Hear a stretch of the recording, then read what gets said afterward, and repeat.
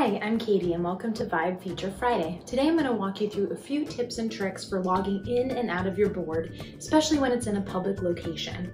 So if you have a board that's in a conference room or an area where there's going to be a lot of different people using it, you want to make sure that you can log in easily and also make sure to log out when you're done. So getting started, when you're walking up to a board in guest mode, you'll still be able to use the board and whiteboard on it, but when you want to log into your account, you'll click here, and then you're either going to log in using your email. That will send you an email confirmation. As soon as you click on that to confirm, you'll get logged into your account. My favorite way for logging in is to use our mobile app. So we have a QR code scanner. I can simply scan to get back into my account, and here I am. So that's a really fast way to get in.